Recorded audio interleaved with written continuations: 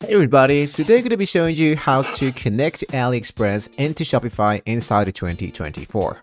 So this is going to be helping you, of course, to expand your products offering and tap into the best AliExpress marketplace.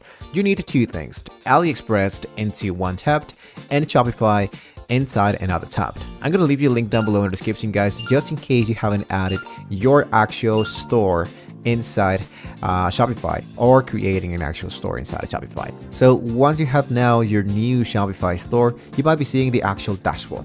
Today, what we wanted to do is to install an actual application. So first of all, what we wanted to do is to initiate a connection with the bridged into Shopify store and the accepted product catalog into AliExpress. So let's go here into application section. Now here you can visit the Shopify App Store where it says all recommended applications, and go directly into the Shopify App Store. Now, usually here we can search for an actual application that can be helping us for adding products from AliExpress directly inside Shopify. For example, there's DSers. For example, there's Oberlo, there's Sendrop, there's so much more. Today, what I wanted to do is to go here and tap AliExpress. The reason I am typing AliExpress is because I wanted to see what are the elements that are available into my actual country, because this is totally depending on where you're actually currently living. So usually the best solution for me is going to be, of course, Shopee, it's going to be Sendrop, AliExpress, and much more. In my case, I'm going to go for the CJ dropshipping and go into install. Once you make the installation of the best application that you kind of suits for you the best, then what you want to do is to create an account inside the dropshipping retailer that you actually chose. So now that you are inside the actual CJ dropshipping, you should see that you have now granted the access between the application and into the Shopify. Now let's go into browse and import the products. With this application installed and configured, it's time to explore AliExpress. So let's go back here into AliExpress and browse through categories. You wanted to find the products you wanted to add into your store and click to import to seamlessly import them into the Shopify product catalog. So let's see, for example, here this website focuses into selling stuffed features design about bedroom. So let's say, for example, that we have here blankets, right? So I'm going to go here into AliExpress and go for blankets. Now, as you should see here, I have a lot of products that I can add into my store. Today, what I wanted to do is to try to look out for any specific product. For example, let's say, I don't know, maybe this one.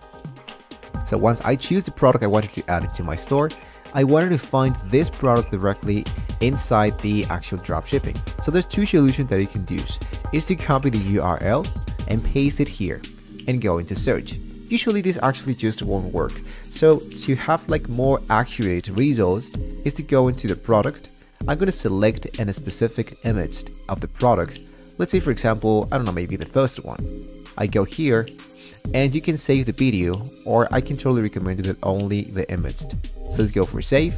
Now I'm going to hit now here and I'm going to click here into this image section where I can look out for the product.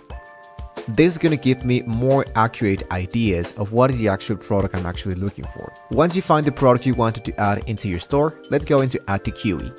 Why did I choose add to queue? Because what I wanted to do is to choose only the actual products that I wanted to add into my store. I wanted to add more than one into the queue.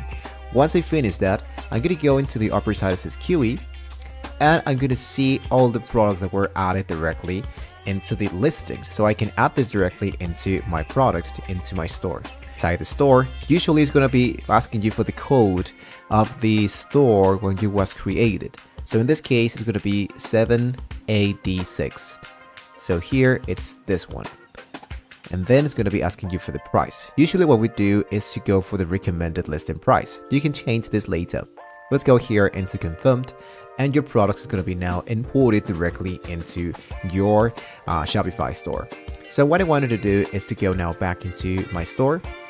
Something to keep in mind is that if you wanted to make sure that you have the accurate number and the accurate prices, you wanted to make sure that when you import the products are with the actual same currency values. Otherwise, it's going to be a little bit hard to import all of that.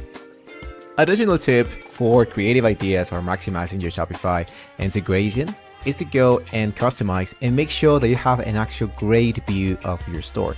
It's not only about importing a product, but also about taking a look how it actually looks into your actual website. For example, I make sure that I have the right approach of the view of my website. Maybe I can customize the view of my products by changing, for example, the image mobile layout. And there you have it. I hit now into save and I'm actually good to go.